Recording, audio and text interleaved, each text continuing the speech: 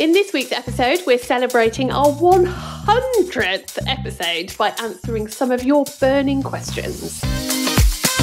You're listening to JFDI with the two Lauras. This is the podcast where we share tips, advice and inspiration for freelance social media managers so we can help you to build the business that you love. And as Laura has just said, in today's episode, we are celebrating that it's our 100th episode and we asked you guys to ask us questions. So we are going to crack straight on with answering your questions. I'm going to pass over to Laura. She's going to ask us the very first question. Let's do this. Okay, so this question was without a doubt the most popular question. Of all the questions we had, this is the one that was constantly repeated or variants of that.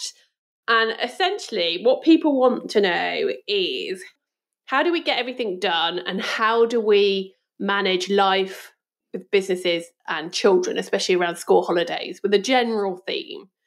So the reason this podcast is called JFDI with the two Lauras is we have a very much a JFDI attitude. Like, we just have to get things done. And that's not just plucked out of thin air because we thought it was a nice name for a podcast. It's actually a really rubbish name for a podcast, if we're honest. There's no one searching for it. No, it is. It's not good for SEO.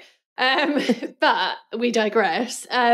It's very much the kind of mantra that we live by. Laura more, I'd say, way more than me. Like, let's agree on something, then I'll write it down on my to-do list. I might think about it a bit. I might go make a cup of tea. By the time I've come back and made my cup of tea and sat back down, Laura Moore's already drafted something out. So I think we don't faff, do we? No. If it's a goer and we want to crack on with it, then we do just crack on with it because we work best under pressure. Is that fair? I would definitely say that's fair. And I think the reason that I am very much of like I've got to just do this thing is because if I don't start something, I never start it. But also if I don't start it and finish it really quickly, it never gets finished. So, and that's why my JFDI thing kind of comes into play. And I think that's why it looks like I do so much, because I do it immediately. It's never kind of put on the back burner. And anything that is put on the back burner with you and I never gets done, does it? We're like, we've obviously forgotten about it 5 minutes later. Yeah. So if we didn't have that JFDI attitude, we wouldn't get anything done, probably.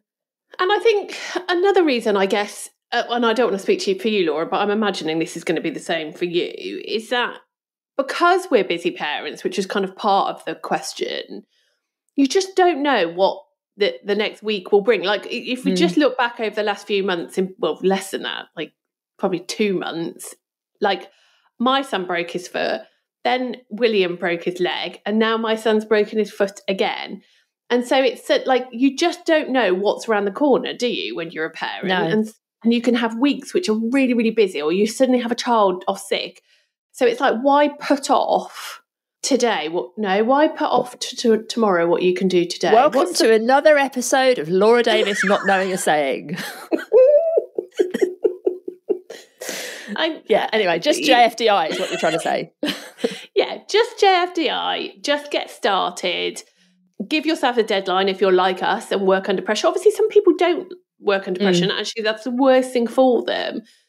But I suppose, so therefore, the overarching message is to lean into your strength, lean into the best way that you work.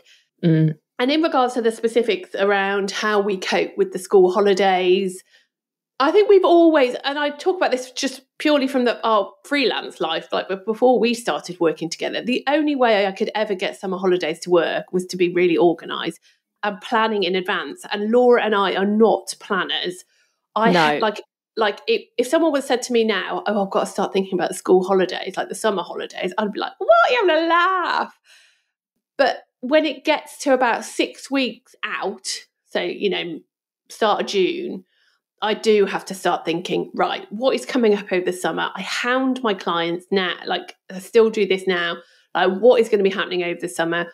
So I can at least make a start on getting content ready, scheduled, created, whatever it is that needs to be done. I can think about what ad campaigns I'm getting done. And if necessary, I'll build my ad campaigns and have them in draft pre-summer holidays. And within our business, I think it's very much the same. Like, we look at, like, what do we want to do next? Because that's how we work. We don't look at what do we want to do in the next year. It's like, right, what's our priority next? And then we say, right, well, we've got a school holiday coming up, and typically our school holidays never bloody align. No. So it's often like the Easter holidays, for example, is like 3 weeks for us. And then we work around that. And we just accept that school holidays are going to be difficult. And in school holidays, that's generally when we do the work that we want to do rather than we have to do. We try to get the work that we have to do done before the school holidays. So then when we're in the holidays, and if we get child-free time or on an evening or whenever we want to work and can work, we can just do the things that we want to do as opposed to any pressure on ourselves. Yeah. I think there is something else that we do in our business that I think more people should do. And it's the thing that helps us to get so much done, is that our business is basically one massive template. Like everything is templated in our business, isn't it? We've got templates like for working with clients, we've got proposal templates, audit templates, all of that stuff. But in our business together, we've got templates for like sales pages, for lead magnet pages, all of those things are just templated. Even like down to like the copy for a sales page, everything is a template. Our Instagram content, it's all a template. And it just makes everything much quicker. So you're not starting from scratch every time. And I just think people spend so much time when they start from scratch. And it's much harder to get going, let alone get finished if you're doing that every time. Yeah. And I think we automate quite a lot. There's a lot of things. Oh, yeah. And I'm not going to pretend that I know half of it because it's Laura Moore's area of expertise. But a lot of things are automated to make our lives easier and Carrie's life easier. Yeah. So if you can automate things, then definitely do it. But organisation.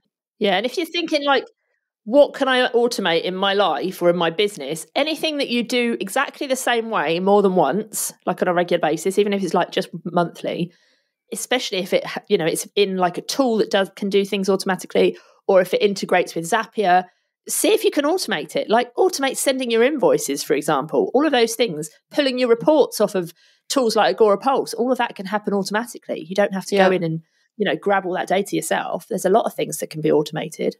Yeah. And I think you have to let go of the control freak in us, sometimes, because sometimes it can be done better automated. So don't feel like you've got to be doing everything and crossing every T and dotting every I. I nearly got that phrase wrong as well then. Okay, so I think that generally that's us, that's how we are. Not everybody's the same. We are just winging it. We don't always get it right. There are summer holidays that sometimes, or all holidays, that sometimes shit happens and we have to deal with it. We are very normal. Yeah. We are not floating through life thinking, we've nailed this. There's always things we can do better. There's always better ways that we can work. There's always new tools and things that can help us. And despite lots of people always saying to us, oh my God, you get so much done. Oh, how do you get so much done? And that is a question that we have all the time. Like there is two of us to start with. And we're not as quick necessarily as I think people think, because you don't see everything, do you? Yeah. You just see things, people see things when we can maybe start promoting them, or we might share things in the membership, etc. But they could have been things that we've been working on for quite a long time. So yeah, don't believe everything. People don't see the mistakes that happen behind the scenes, and they probably think that everything that we do runs smoothly. Trust me, it does not. No. Just this week alone, I accidentally sent an email on the wrong day. Things go wrong all the time. It's just that you just probably don't notice them. I deleted a load of ad campaigns last week for us. That was another fuck up. We are normal, and things don't always go our way, and we would be we aren't bullshit type people, and we would be silly if we sat here saying life is a bloody dream and off we go on our yacht for the summer holidays. Oh. Can you get a wheelchair accessible yacht? I don't know about that. Probably not. I don't know, but if there's a gap in the market, I'm game if you are. Okay, so the next question is an audio question from Emily. Hey, Laura's. So I'm Emily. I'm from the Business Widget. What would you say, in your experience of running the membership for all this time, has been the number one, or the number 3, or the 5, maybe, depends how many you can think of, mistakes that social media managers make that could be at the start of their businesses or just throughout. You know, I would imagine I've been in the membership now since 2020, and there's always lots of reoccurring sort of themes of questions. But yeah, what would you say are the biggest mistakes that lots of social media managers make? Thank you. Okay, I think this is a brilliant question, by the way. Same. So, and let's do 3 mistakes, because I can think of 3. And the first one that I want to kind of raise is one that we harp on about all the time. I mean, we've probably mentioned this in probably 9 out of 10 podcasts, but so many social media managers we see who are struggling to find clients, it comes back to the fact that they're either not marketing their own business or they're only marketing their business when they need clients. And I think it's a massive mistake, not to market your business, because, you know, so many people will actually come and look on your account to see if you're, you know, if you can do what you say you're going to do before they hire you. But also, like, you know how important marketing is if you work in this kind of arena. So it's important that you do it, but it's also important to do it even when you're at capacity. And it's actually probably more important to do it when you're at capacity, because when you are at capacity, even if you don't need clients, you can be building a wait list. You can be, you know, when you are in demand, that's when you can put your fees up. That's when you can get rid of the rubbish clients you don't like working with and replace them with even better people. So, like, that is a massive mistake, is not marketing your business, I think. You're going to say the same? Yeah, and only waiting for when you suddenly need a client. And it was interesting. We had a call with someone yesterday, or a few people yesterday, and someone made a really good point, which is so true, in that if you're struggling for kind of inbound inquiries now, it's as a result of what you didn't do 3 months ago. So and it's so true. You know, yes, especially things like social media marketing, it's not always going to be a quick win. So you need to be doing things now that will be helpful kind of going forward. It's not a quick fix. So just kind of, as soon as you get a couple of clients when you're at capacity and you just stop marketing your business, you'll suffer the consequences of that in the future. And I think lots of people, when they say they're at capacity, they should be building a business where their capacity allows for them time to be marketing their business. So when they sit down and think, right, well, I work 5 days a week, I'm going to make sure my capacity for client work is 4 days a week because I want to allow 1 day a week to work on my business, for example. And capacity in your business should not be you working 100% for other people's businesses. Yeah, I agree. Definitely. Good point. Well made, Davis. Thanks, More. Okay, so on probably my mistake, which is probably actually very similar, we probably could have combined them, but let's just roll with it, is that people rely on their social media as a form of marketing. Because, and I get it, we're social media marketers, like that should be, in theory, our strongest form of marketing. And you would want that to be. You would want that to be the case in our world, because we know businesses come and check out your social media before they hire you. So that's a definite. We've done the research on that. What is it, 97? Off the top of my head, I want to say 97%, but I'd have to check. I think it is. 97% of businesses will come and check out your social media before they hire you. So we know that, but that's not to say that that's the only thing you should be doing. And we're very passionate about the fact that you should be building an email list as well and not just relying on social. And we won't harp on about that because we've harped on about that a lot in other episodes. So go have a listen to those. But it could be that you really like networking. It could be like you're an ads manager and you want to do ads as a form of marketing, whatever it is. But I just try not to rely solely on social media. But I think the biggest thing, and I speak for myself, this is a big mistake that I think I made when I was a freelancer, is I didn't grow my email list. And I do think that should be more important to people. Yeah, I would agree. Definitely. Okay. So this was more about mindset and imposter syndrome. And the reason we see this happening again and again and again is because social media managers seem to follow thousands of other social media managers on social. And we've said this before, like, don't follow other social media managers. And people get a bit like offended by it, like, but they're my friends. And it's like, that's fine. Like, if you're genuinely friends with these people, then obviously there's no harm in following them. But if you're just following other social media managers who you don't know from Adam, and you like follow them because you think they're nailing it, that is your fastest way to have like imposter syndrome, because people always think other people are doing better, despite the fact you might have different audiences, you might have different capacity, you might have different business goals, you might have different kind of offers. People forget all that and just look at the face value and say, oh, well, that person's had a reel that's got 5 million views, therefore they're nailing it. Mm. And we all know that that means jack shit and it's vanity metrics. But honestly, I think the biggest mistake lots of social media managers make to affect their mindset is by following other people who have a negative impact on them. And like we connect with people on social because we kind of feel like it's polite maybe to do so, but then we'll just mute them. Mute them, we'll block them, because we don't want it to change our mindset. We don't want it to impact us. We don't want us to get like swayed. Oh God, they're saying this, maybe we shouldn't say that. Mm. I think there's a time and a place to be, I think like you need a circle where you are in a community or, you know, in some sort of network with people who do the same job as you. That's what we've got the Inner Hub for example.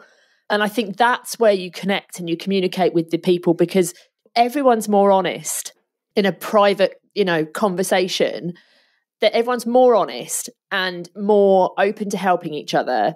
The content in there is for you because, you know, people are asking a question about their business, that's for you, rather than the content they're putting out on their socials is for their audience. It's not for you. So no matter what they're saying, you know, if all these people who are on Instagram, for example, saying about you should only use five hashtags, if you're only following social media managers who are saying that, then immediately you think, oh my God, I should only use 5 hashtags. Whereas if you're in a community and someone's like, should I only be using 5 hashtags? There's a much more honest and open conversation about that. You're going to get people's real opinions rather than people just going, yes, this is definitely true.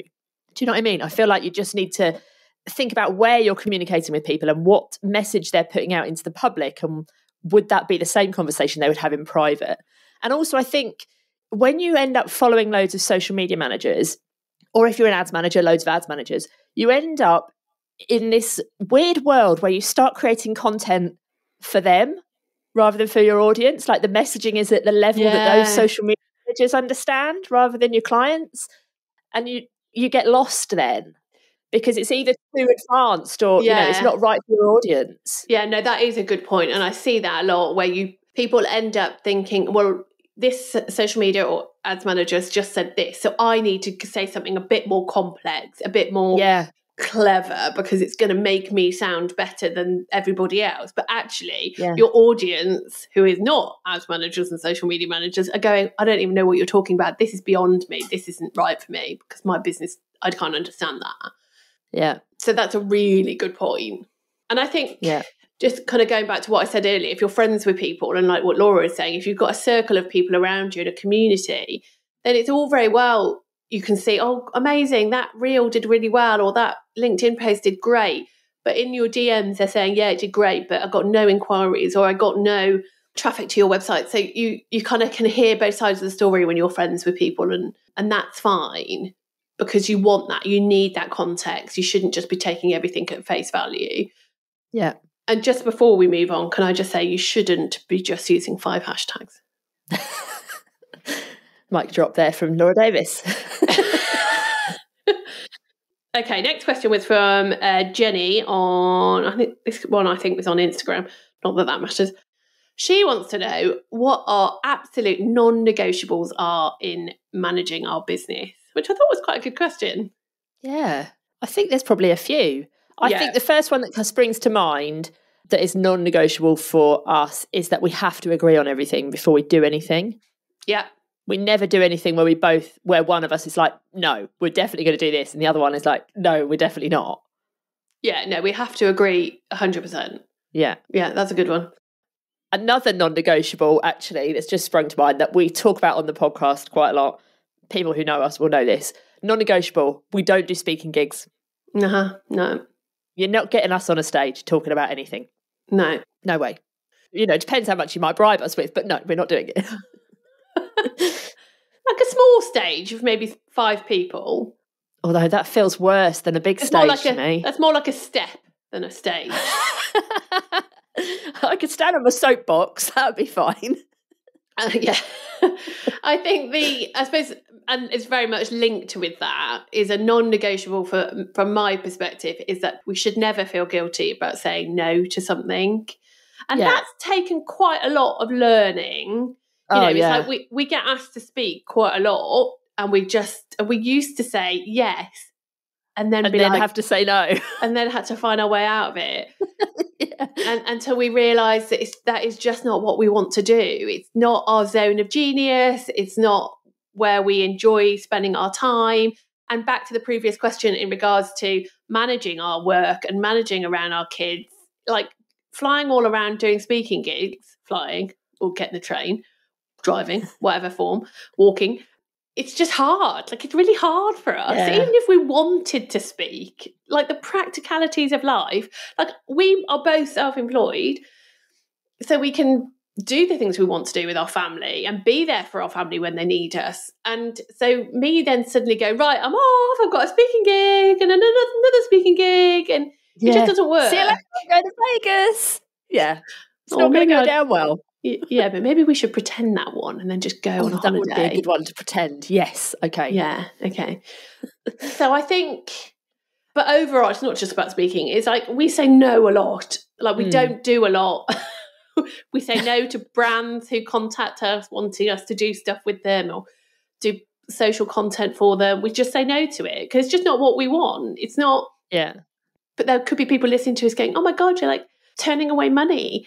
But it's like, it's just not what we're just not interested in that. It's just, there are some opportunities that we do take advantage of, but we never say no and feel guilty now. I definitely think that is something that I'd recommend other people trying to do, because we can't be all to everybody. And the reason why we can do what we do and get so much done is because we've said no to lots of things and not felt guilty about it. And then we've just cracked on with the things that we are more of a priority for us. So, no guilt is that one. Yeah, that's a good one. Any more? Yeah, another one, which we've always been like this, is our non-negotiable is that everything we create, everything that we produce has to be amazing. It cannot be shit. Yeah, that was kind of our one-line business plan, wasn't it, when we first got together? Let's not write a business plan. Let's just decide that everything has to be really amazing. Yeah. And I'm sure most people don't go into their business thinking I'm just going to create a load of crap. But we are really picky. We will put stuff together and Joe Public will probably look at it and think, oh, this is really good. And we'll be like, no, it's not good enough yet. It's not good enough yet. It's got to be way better than that. Or we put things out there and then we go, this could be better, and we give it a overhaul within a week. Yeah. Or we see something someone might say and we'll go, we need to get this better. We need to change that. That people shouldn't be asking that question after they've had that. Let's make it better. Yeah. We are constantly striving for things to be the absolute best. And sometimes we have to put things out there to get a response to enable us to determine whether it's good enough or not. And we never sit still, do we? In that everything, if we're not creating something new, we're reviewing everything we've got and constantly thinking, how can we make this better? How can we make this more implementable? How can we make this easier to consume? We're constantly doing that. It's quite tiring to be fair. I know, quite often I'll be doing something and my husband's like, what are you doing? Oh, I'm just making the toolkit better. And he'd be like, all right, is it going to make you money? No. People have already got the toolkit. I'm just making it better for them. And he's like, okay then. Yeah, but that's, in the long term, we hope that will make, because hopefully more people will kind of recommend it and, which lots of people do already. And so it is a good thing. Yeah, definitely. Or, you could just say it's a way of avoiding talking to your husband or watching shit TV with your husband. Well, that probably is actually why I'm doing it. Let's be real. Okay, the other non-negotiable, I think, is that we don't subscribe to bullshit. And I think that's in how we deliver and how we receive. So in terms of how we receive, there's so much bullshit out there. And I think you're quite good at it, but I think I'm better than you. Oh, in that I know exactly what you're going to say. I've got good bullshit radars. Yeah, you are a much better judge of character than I am. I trust people until I don't have a reason to, whereas you don't trust people until they give you a reason to. Yeah, and I will never change that. And I have got things wrong in the past. And although I've not listened to my gut and I've been led down a path, and then I've thought, what the fuck am I doing? But I'm much better at that now. But so I don't subscribe to bullshit in that I don't listen to it. If I see something and it even kind of makes me think, is this bullshit or is it not? I will go away and I will dig deeper. I will read more. I will go and ask people's opinions, whatever it may be, because this goes across the board, whether it's someone's shitty, claims on a website or whether it's someone's personal opinion about something. I will always question it. And sometimes you're like, God, you've got to trust. You don't trust anyone. And because I can probably, in that vein, maybe come across a little bit negative. A bit paranoid. But I much prefer to be that. It's like my defense mechanism. I'd much rather get someone wrong than trust someone and then be let down, because that has happened, and I don't want to be in those situations again. And there is so much bullshit in the marketing online space. It's quite incredible. Honestly, if we wrote a book, it would be too heavy to carry. We'd never finish writing the book. To be honest, we probably would never get started on writing the book. So let's not even go down that road. Well, yeah.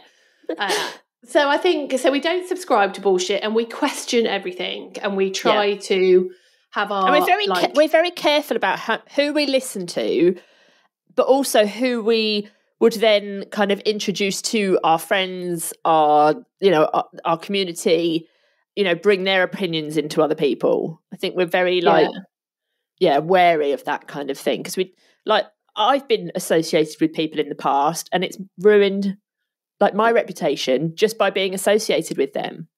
So we're quite careful about that now. Yeah, we've definitely learned the hard way. And it's hard, because we don't necessarily want to enforce our opinions on other people. And so sometimes people will post in the Inner Hub, for example, in the membership, and say, I've just read this about, and this person has said this, or this person's recommended we do this. And it's someone who's on our radar as being a bullshitter. And it's very difficult, because for me, my Enneagram 8 response is, don't listen to that idiot. But that's harsh, and I don't want to get sued. So it's hard for us, because we're Enneagram 8s, to not be outspoken about that. But equally, I do very much think there's different people for everybody, isn't there? We're very aligned on who we don't like and who we think is bullshitting, and that's a good thing that we obviously aligned in that. But that doesn't mean that another person would think differently, and that's okay. Just because our opinion is one way doesn't mean everybody. So we don't sit there saying, you cannot speak to these people because they're all a crock of shit, because that's not for us to do that. But I suppose the lesson from other people's perspective is that you should have that. Think about your spider senses in terms of, are they a bullshitter? Question everything. Don't take things on face value. Are people actually recommending it, or are they trying to get affiliate kickbacks, for example? So just question everything. Be more Laura Davis than Laura Moore when it comes to judging people. Don't just trust everyone until they do you over. Yeah. And I guess on the bullshit, that we don't subscribe to bullshit, is that we also don't deliver on bullshit. So we don't, we've had people say to us, you need to be saying that the toolkit's going to make you 7 figures or 6 figures, all that. And you'll notice it doesn't, because we don't say that. It can do, and it does. There's lots of people who've got the toolkit who do make 6 figures. A lot of money, yeah. Yeah. And so we could make that claim, because we know that it has happened for some people. But we are very much, and we've talked about this before, success to us is not, and to a lot of people, is not about the money in the bank. So we just don't believe it, in that we don't want to kind of bullshit people. And actually, if there's somebody who's only got 2 days a week between 9 and 3 to work on their business, and they've got a lot going on in their lives, and they don't want the pressure, they just want a couple of easy, smallish clients, we don't want them to feel like that therefore the tools they're given aren't working because they've not got 6 figures. We want the tools to work because it's helping them to get what they want at that point in their time. And if in 3 years' time they are ready to kind of scale it, we hope they still, because they've already subscribed to everything, bought the toolkit, what have you, can achieve whatever they want to achieve when it's right for them to achieve it. Because we're all so different. We all have so different constraints in our lives as to what we can achieve or want to achieve. On the other kind of flip side of that, or maybe it's the same side, I don't know. But if you're looking at all of these other sales page type websites and they're like, oh, I can help you to make 20 grand months and blah, blah, blah. And they show you a testimonial of somebody who's made 20 grand, or they might show you another testimonial of someone who's made 6 grand and all of this stuff. And there might be, let's say there's 10 testimonials on there. They've all got different amounts of numbers on there. This is where your bullshit radar needs to come on, because have they done that 1 month or are they doing it every month? Yeah. And what about all of the other people who they don't have the testimonials for? How much money are they making? So I feel like it's just a wild claim to always lead with that. And I feel like the people who lead with that on their sales pages lead with it because that's all they can say. They can't say, it's helped so-and-so to retire their husband, or it's helped blah, blah, blah to be able to go and do the school run every day, because those don't feel like such aspirational things that people want to do. But that is real life. And, it's the real life things that people want to do. And this is we were talking about this yesterday as well, that, yes, you could put on a sales page, oh, well, people in the toolkit are all buy the toolkit and you're going to make, I'm just using the toolkit as an example, buy the toolkit and you can make 6 figures. You could put that. But what's more important to, not all, but probably about, 60, 70% of our members or our customers, it is about being on the school run. It is about being at home caring for a child. It is about having time to care for an elderly parent. So if we were to put those kind of things on the sales page, although it means something, because so many people now are going out there with such wild claims, it kind of makes all those things feel a bit, that's not very aspirational. Yeah. But the reality is that is aspirational. Well, that's exactly why I started, being self-employed, was because I've got a disabled child. I need to be able to work around him. I need to be able to work anywhere. It's not about, yes, obviously I need money to pay the bills, but the whole reason that I don't have a job and I have my own business is because I would need to work around William. So, it comes back to the why, doesn't it, of why do people want to have their business? And I don't think anyone's, well, maybe some people, but I don't think most people start their own businesses with that mindset of, I'm starting a business because I want to be a millionaire. Maybe if you're in Only Fools and Horses. But, they start the business because they want it to what does being a millionaire mean? I think we're going on a right tangent here, by the way. No, I know, but unfortunately, I do think some people do start their business because they see these sales pages. Oh yeah, they see the bullshit and the claims, and they think, oh, you know what? Why am I sat here on a 30 grand a year job with annual leave and sick pay? I'm going to go and do that because I can make £100,000 and sit on my yacht. And then they realise it doesn't. I feel like we're just very British. Don't you feel like we're just very British? We just don't talk about that sort of the money side, because it's I don't know about you, but I've been raised, you don't talk about money at the dinner table and all of that crap. And it feels icky still to talk about that stuff, because that isn't what everyone does want to achieve. And yes, the money pays for you to be able to do the things you want to do, but the things that people want to do are all different. Yeah, kind of. And maybe, and we are obviously terribly British. But I don't have a problem. Pass me my scone and my cup of tea. I don't have a problem with talking about money. I don't find it icky. But I do have a problem talking about money and people thinking that their path will be the same as my path. Yeah. That's if I was to say to them, oh, well, my last month when I was 100% freelance before we started, my income was whatever it was. And I'm not saying it because I genuinely don't know what it was. I'm not just trying to be elusive with it. But, what's more important is probably for the first year, I was probably making no more than, £350 a month. But I only had 1 day a week with 3 children under the age of 6. And one day a week, and that day was a tiny day. And the rest of that, I would just have the occasional nap times or work a little bit in the evening. And we've spoken as well about the months where you made the most amount of money being the worst months of your lives, Well, yeah. So, The year I did the best was the worst year, without doubt. And that's for other people, that is what I was earning would be quite aspirational, and they want that. But they don't potentially have 3 kids who have to be in 3 different places at the same time and have lots of different needs and demands on my time. And I was miserable. I was really, really miserable. And so the first thing I did after I paid for that bloody holiday to Lapland, and that was the only reason why, is because I said, I'm going to pay for a holiday and I'm going to make it a best holiday. So I paid for Lapland, like completely out my own pocket, told my husband, I don't want any help from you. I'm going to do it all on myself, And I regretted it because then I had to earn so much money to just pay for the normal bills, mortgage, everything else, and that. And as soon as that was paid, I was like, right, I am getting rid of some of these clients. And I just completely culled a lot of them. And then it was amazing.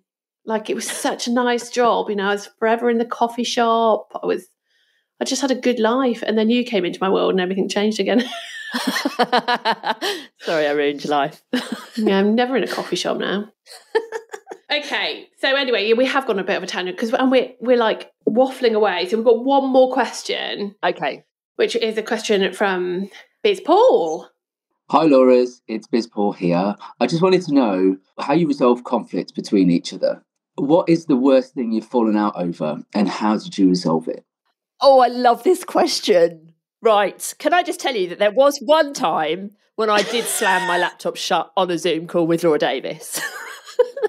I can't remember what it was about, though. No, I can't. I have been trying to think about that. I think it was just you were adamant we needed to do something one way, and I was adamant we needed to do it another way. And obviously you were just having a bad day. And we probably never did the thing, whatever the thing was. We do, well, like we've talked about with one of our non-negotiables, is that we have to both agree on everything. And if you look if we had a real life bin of ideas, it would be overflowing. Oh my God, it would be a skip. Yeah, yeah. Because we both don't agree on a lot of things. And sometimes we come back to them and then we look at it in a different way, or the other person changes their mind. And I feel like sometimes Laura Davis, I disagree with her on something and she'll somehow, and I don't know how you do this, it's like you hypnotise me for me to then come up with it as my idea. And then you'll be like, yeah, I said that a few weeks ago. And I'm like, what? And then it's like, okay. Yeah, that's true. It's just a magic skill of mine. So yes, there was one time when Laura slammed her laptop down, but I think you were just having a bad day because we don't argue at all, really, do we? Yes, we do. Yes, we do. We do disagree a lot, but then I think that's fine. And I think, so it's quite a boring, I think, answer to Paul's question. Like, there's been no major dramas. We've not had any major fallouts. Even that time when you slammed your laptop shut, I think you just had a cup of tea and then it was like an hour later we were back on Zoom. And I don't think we kind of really talked about it. We just kind of moved on. But I think it helps that there are some of the things that helps is that Laura and I are very similar. And like we've kind of touched on, we've got very similar values, similar but different kind of demands on our life in terms of we're busy parents and obviously for different kind of reasons. But we respect that for both of us. We've got very similar personalities. We're both Enneagram 8s, which in theory shouldn't work. Well, I kind of feel like it does because Enneagram 8, yes, we're like boisterous and feisty, but we don't like conflict. Yeah. So that's probably a good thing. Yeah. Because there's lots of times where Laura will be like arguing her case and I just go, in my mind, I'm thinking, I can't be asked to argue with this one. Yeah, ditto. And it's because I don't feel strongly enough the other way. Yeah. So I just think, let's just go with it. Yeah. And, and I don't think we've ever fucked up as a result of that. No. And so actually very rarely do we put our foot down and say, no, I don't agree with this. And I think it's also what goes in our favour is that we both consume information, life in very different ways. And I think that's a good thing, in that when we're thinking about how we deliver something, Laura might be, oh yeah, but we have to do it this way because that's what I think is the best way, because that's how she would consume content, for example. Whereas I would be, well, no, but I don't do that. Like, I don't consume it that way. Or, you know, it's like, I hate email marketing. I hate emails in my inbox.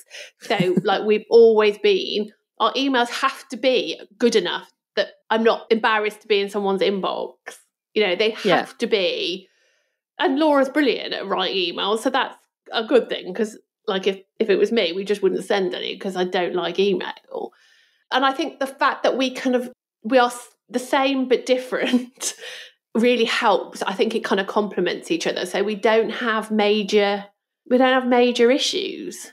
No, we're probably going to have a massive argument after this, and I will blame Paul for it. Yeah, Paul, it will all be your fault. Yeah, so it's quite a boring answer to your question. I think we're very open, we're very honest. I feel like sometimes we pick our battles. If we feel strongly enough about something, we will argue it, argue our case. If we don't, we just do what the other one said. Yeah. It's a bit like parenting teenagers, isn't it? You just got to choose your battles, know when to keep your mouth shut, know when it's important to kind of step in and say, no, this is shit, or no, we need to do this differently, or no, we don't need to do this at all, or, Yeah. So, sorry that's quite boring. There we go. No major drama, no big fallouts, no one's punched anyone. Or virtual punch. I don't think that would be very easy. Yeah, maybe it helps that we're on the other side of the country. Yeah, probably. Well, there we go then. Yeah, that is our 100th episode. I can't believe we've done 100 episodes. That is crazy. Yeah, but if we didn't have that 6-month little Christmas holiday off... Oh, yeah, we'd be on about 500 now. We'd be way more than that. Yeah, so thank you so much for listening. The podcast is something that we have worked very hard on over the 100 episodes. We're very lucky that we're often in like top 20 of the kind of UK marketing charts most weeks, which is like amazing. And we seem to be doing well in like Australia and New Zealand as well at the moment. So if you're listening from down under, that was my Australian accent. Thank you. And just generally, thank you. And if you like the podcast, we don't ask this enough. We would love it if you could go and give us a little review over on whichever podcast player you listened on. We really do love it when we get them. It means a lot to us. We are, as we have discussed, very normal people. And any normal person likes to be given a little bit of a lift if somebody likes it. And it's still quite wild to us that people actually listen to our podcast, if we're honest. Yeah, well, if I think about that too much, though, I wouldn't record them, so I just pretend that no one listens. No, this is true. Yeah. Okay. Yeah, no one's listening. Thank you for not listening. Oh, God, isn't that something that Stephen Bartlett says? Let's not say that. Oh, shit. Right, so that's it. We will be back as normal next week for our 101. Episode number 101. I'll work out how to say things, haven't I? Yeah, you really do. I'll try and do that by our 200. If you did, we might be in top 10 more often, not just top 20. Yeah, this is true. I'll work on it. By the 200th, I'll have nailed every little cliche and metaphor and saying. All right, see you next week. Au revoir. Au revoir.